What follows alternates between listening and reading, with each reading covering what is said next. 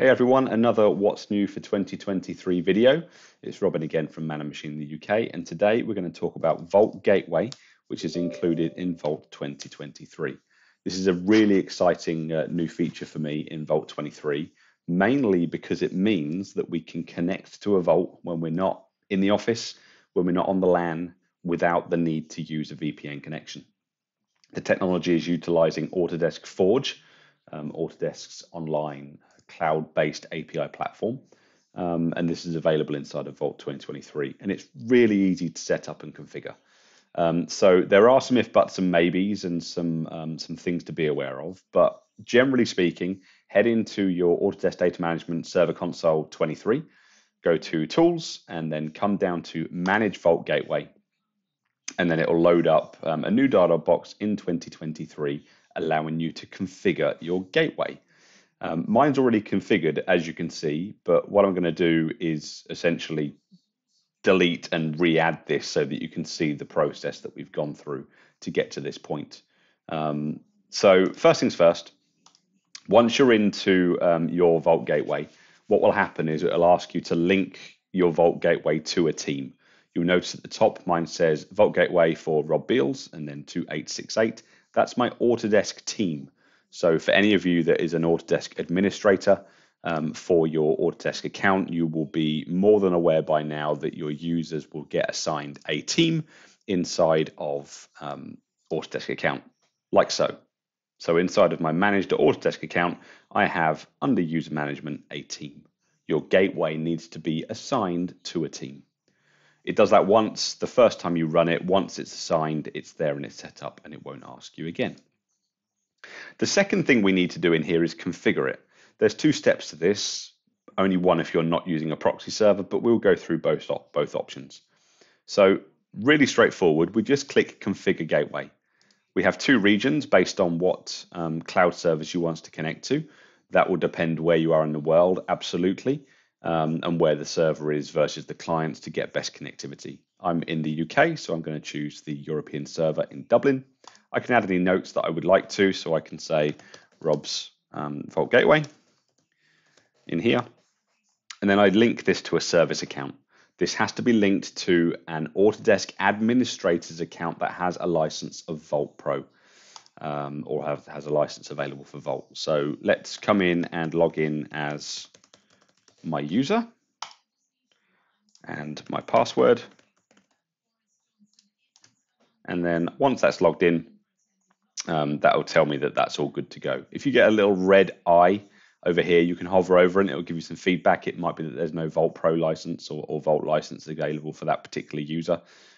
So just check that out, any warnings that it gives you. But generally speaking, that's it. We log in, we hit OK. It will take the region that we've selected and it will attempt to make a connection to the Vault Gateway server. So if we give this a couple of seconds to refresh, we should get a status up here.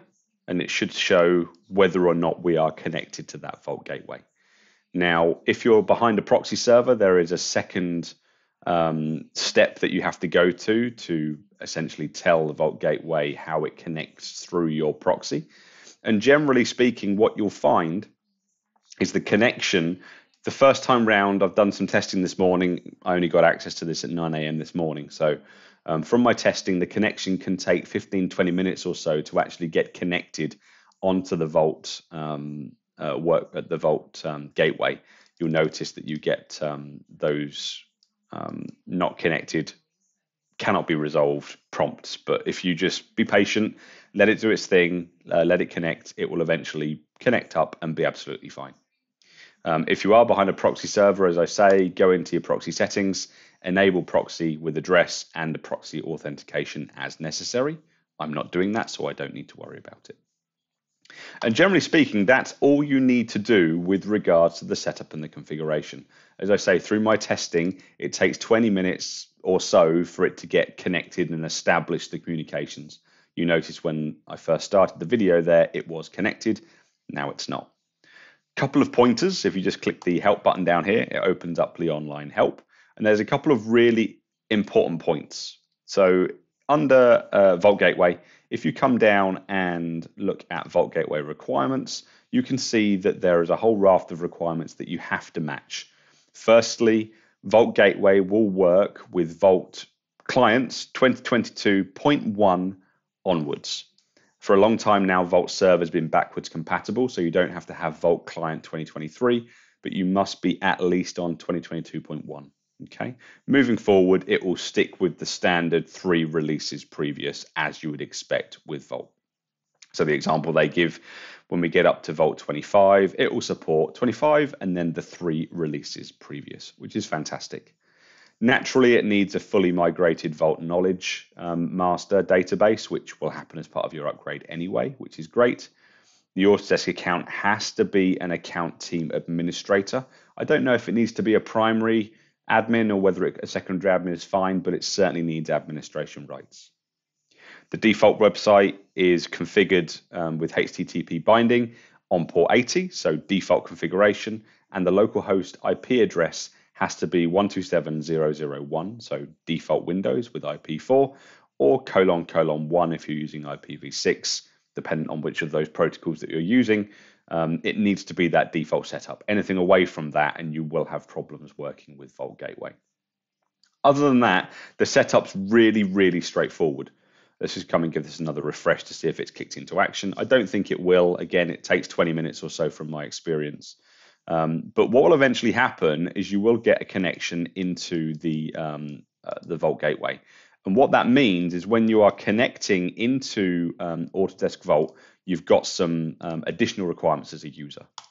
So first things first, your user passwords must meet a certain criteria to be usable against Vault Gateway. Again, it's all in the help file, so check it out on there if you need to.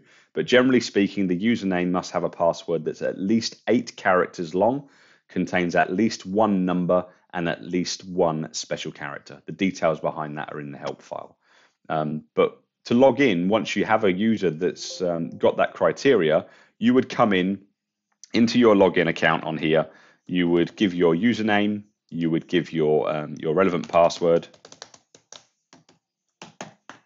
and then you would say your server name is https://,